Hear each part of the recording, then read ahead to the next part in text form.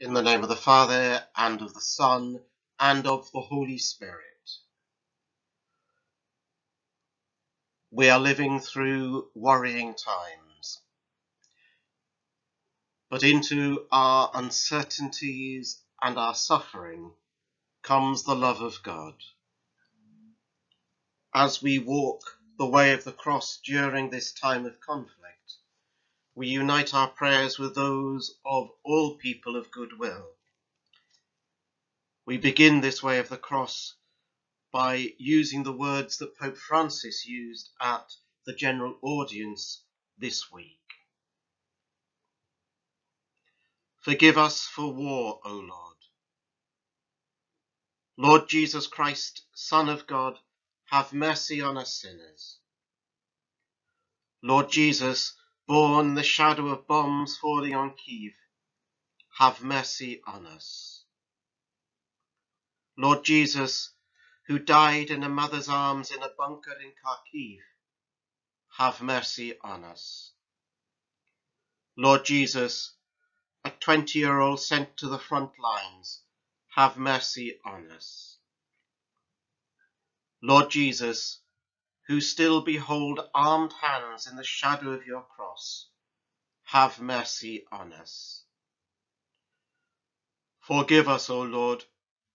Forgive us if we are not satisfied with the nails with which we crucified your hands, as we continue to slate our thirst with the blood of those mauled by weapons. Forgive us if these hands which you created to tend have been transformed into instruments of death. Forgive us, O Lord, if we continue to kill our brother. Forgive us if we continue like Cain to pick up the stones of our fields to kill Abel. Forgive us if we continue to justify our cruelty with our labours, if we legitimize the brutality of our actions with our pain. Forgive us for war, O Lord. Forgive us for war. Lord Jesus Christ, Son of God, we implore you, hold fast the hand of Cain, illumine our consciences. May our will not be done. Abandon us not to our own actions. Stop us, O Lord, stop us. And when you have held back the hand of Cain, care also for him. He is our brother. O Lord, put a halt to the violence. Stop us, O Lord. Amen.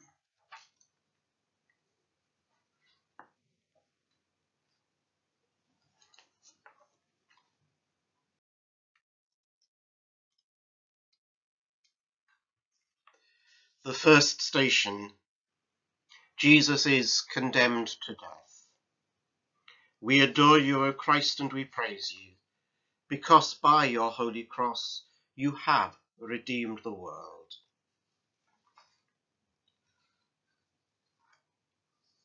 Washing his hands of innocent blood, Pilate condemns Jesus to death. World leaders wash their hands of innocent blood. Collateral damage, unfortunate victims of friendly fire.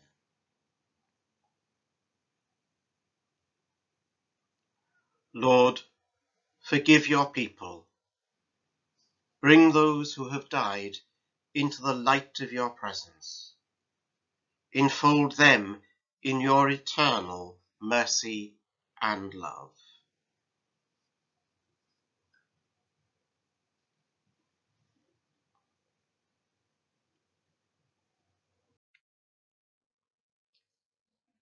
The second station. Jesus receives the cross.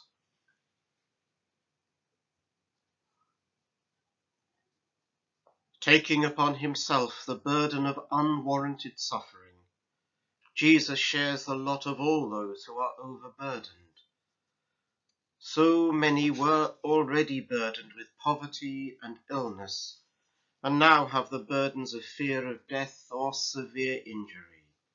fear of what will happen to loved ones, what will happen to their future.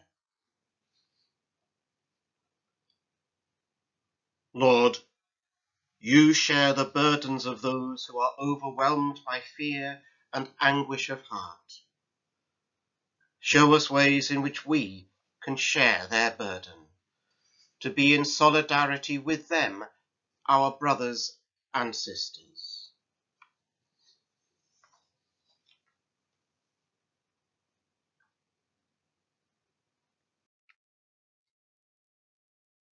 The third station. Jesus falls for the first time.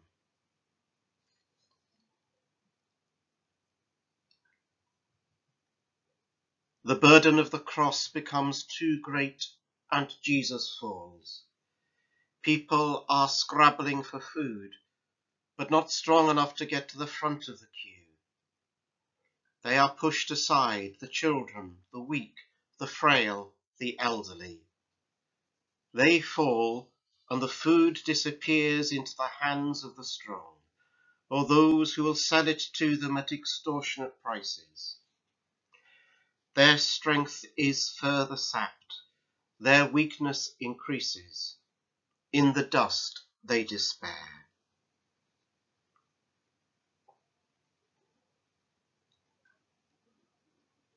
Lord, our brothers and sisters fall, too weak to stand up to the strong. Help us to support them through the work of agencies who can work alongside, protecting the weak, raising the lowly.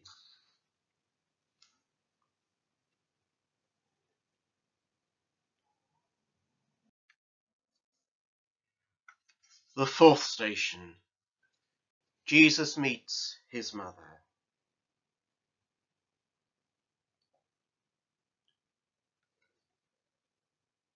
Where else can a mother be? Drawn to the suffering of her child, Mary meets her son. So many mothers watching children die from cancer, with no access to drugs to alleviate their suffering. Mothers cowering over their children, using their own bodies to try and protect them from bombs and bullets. Pregnant women who are killed before meeting their unborn children.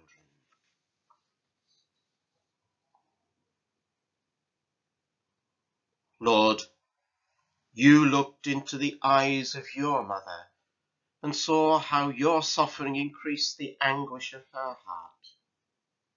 Yet she would not leave you. She would not abandon you. May her mother's heart reach out in love to all the mothers whose hearts are broken or filled with fear for their children.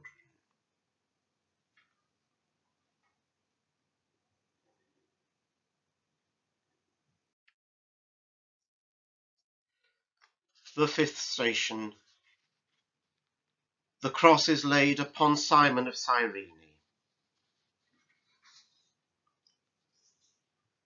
Seeing Jesus' increasing weakness, Simon of Cyrene is pressed in to help carry the cross. A man in the crowd, one who did not even know Jesus, is forced to share his burden. How many, whose names we may never know, are tonight sharing the burdens of suffering? Soldiers become brothers, sharing the fear, the grief, striving to fight for peace, trying to show a human face in an inhuman war.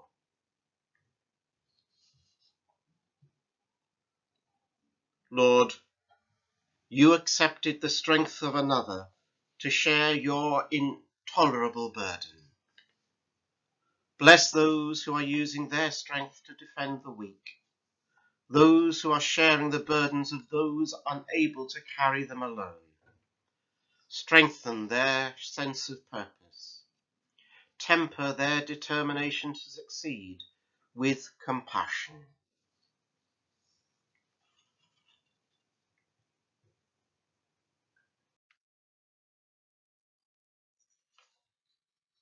The sixth station.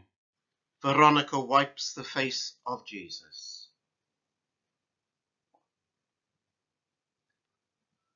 A woman, overwhelmed with pity, comes from the crowd and wipes the face of Jesus.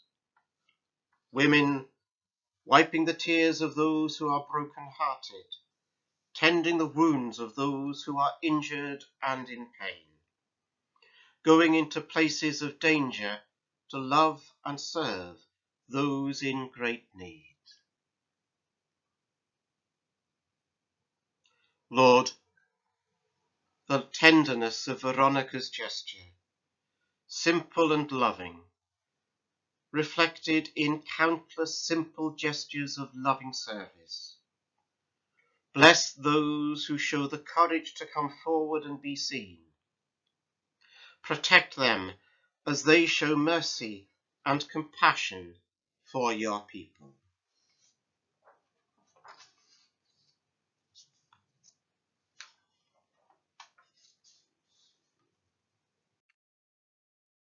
The seventh station. Jesus falls the second time.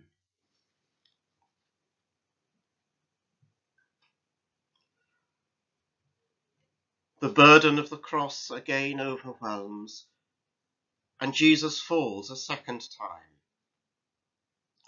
How often can we pick ourselves up and start again?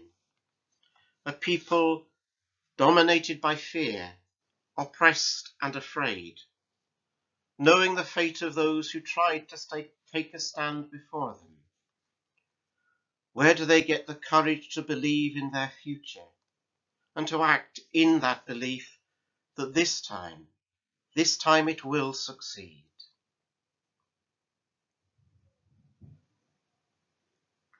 Lord, the people enduring conflict are bruised and battered, and some are without hope.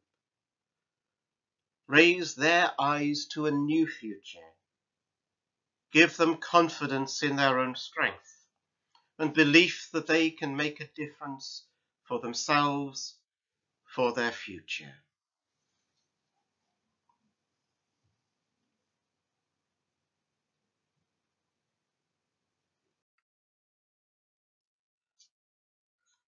The eighth station.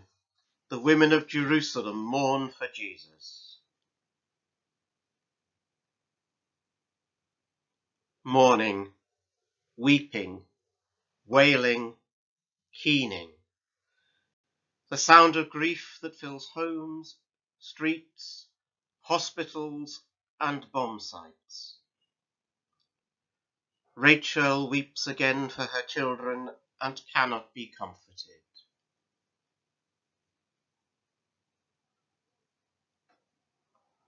Lord, you told the women of Jerusalem to weep not for you, but for themselves and their children.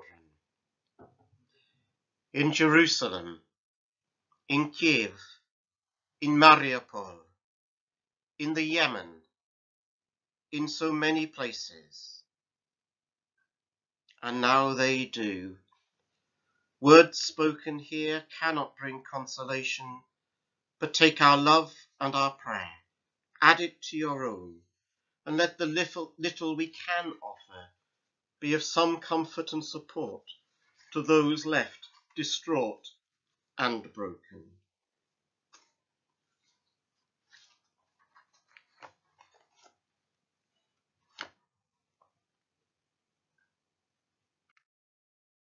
The ninth station. Jesus falls the third time. Weakened beyond endurance, Jesus falls for the third time. There will be some who will be overcome with despair, whose souls are ground down into the dust, for whom the prospect of rising to new challenges is beyond their strength, beyond wildest hopes.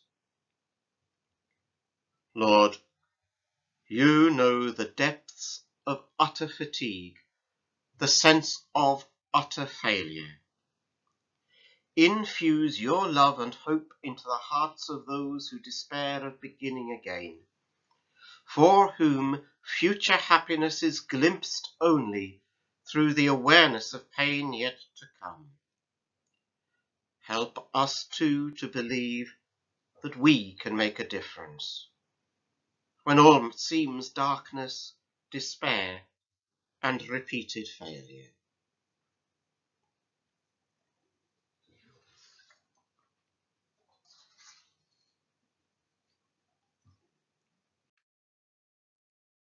The 10th station. Jesus is stripped of his garments.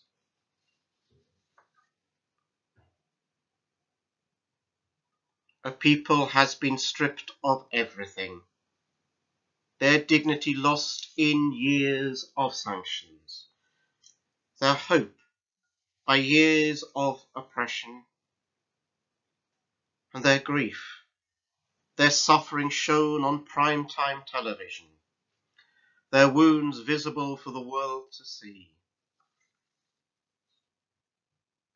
Some view with compassion, others with idle curiosity, and from a few, even unwholesome gloating that this is the price of success. Lord, a people stands naked before the world's gaze. Let that gaze be compassionate. May their suffering invoke in us a desire to ease their suffering, and the will to fight for peace with justice in Ukraine and in the whole world.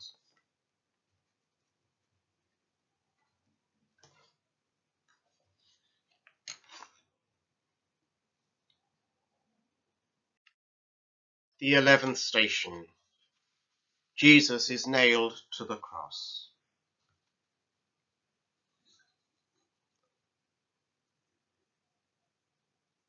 Stories of great cruelty inflicted on others, torture, random killings, people with deep, cruel scars, minds haunted by memories to share, nails driven through minds and hearts,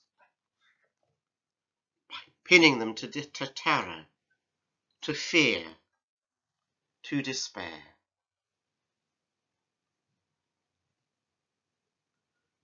Lord, we cannot begin to imagine the pain you endured, but your pain makes your compassion real for those who have suffered unimaginable agony. Pour your healing love over them. Enfold them in your mercy.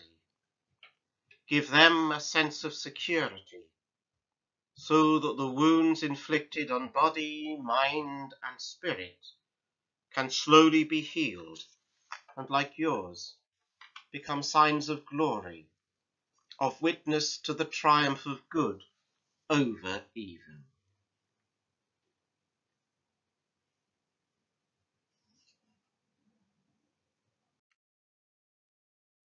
The 12th station. Jesus dies on the cross. So many deaths, some swift and unexpected, some slow and lingering. Death, no respecter of age, killing the elderly and the frail, young soldiers, men and women in the prime of life, children, and babies yet unborn.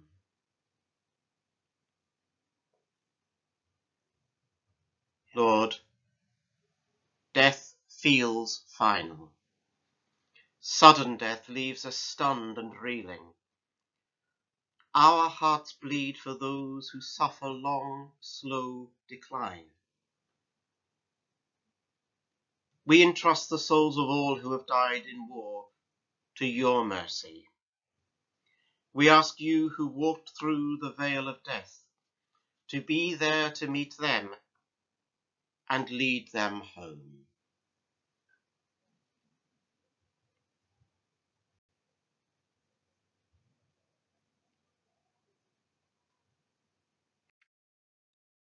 The 13th station. Jesus is taken down from the cross.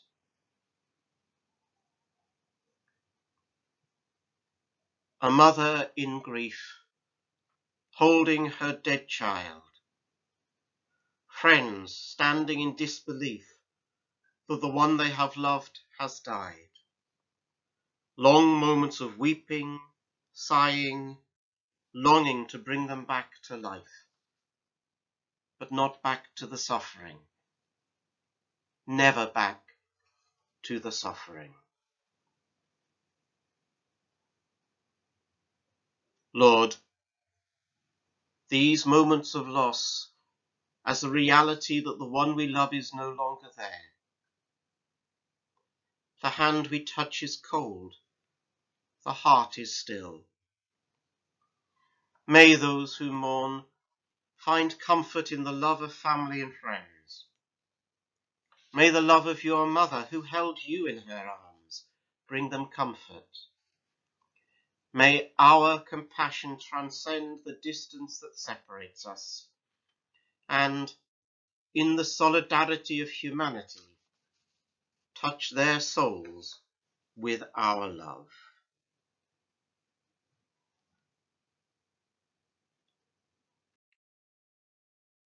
The 13th station. Jesus is placed into the tomb. The final glimpse of the one who has been so loved. A last touch, and then the end. A hasty burial with mourners. A lonely cremation in a burnt-out tank. The moment when death becomes reality. The moment of parting. The moment of walking away, to try and pick up the pieces and rebuild a life. Lord, so many people are standing by gravesides, wondering how to rebuild life without the one they love. May they find hope in the midst of their grief, a conviction that their loved one did not die in vain, and that they are safe, free from pain and fear, at rest in God forever.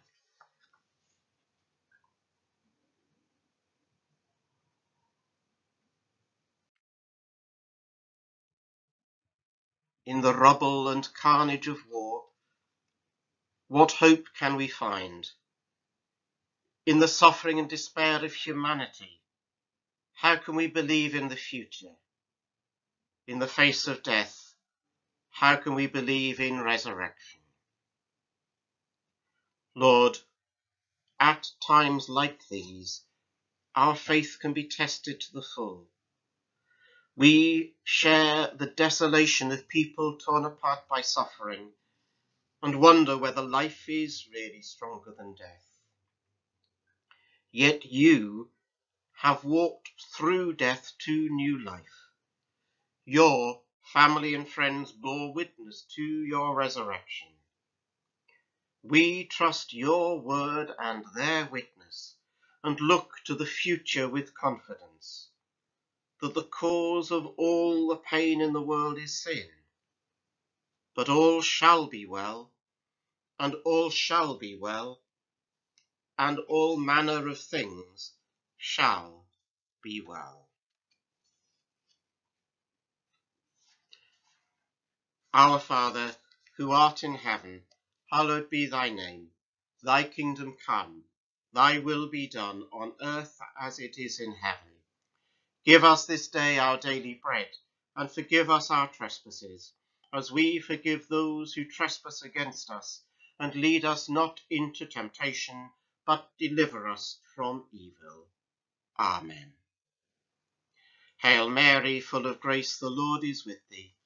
Blessed art thou amongst women, and blessed is the fruit of thy womb, Jesus. Holy Mary, Mother of God, pray for us sinners, now and at the hour of our death. Amen.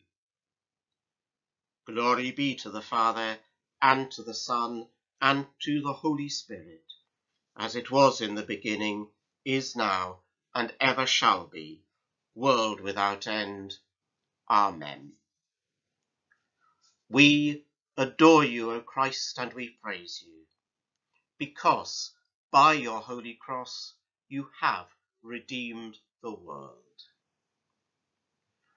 Jesus, remember me when you come into your kingdom. Jesus, remember me when you come into your kingdom. Jesus, remember me when you come into your kingdom.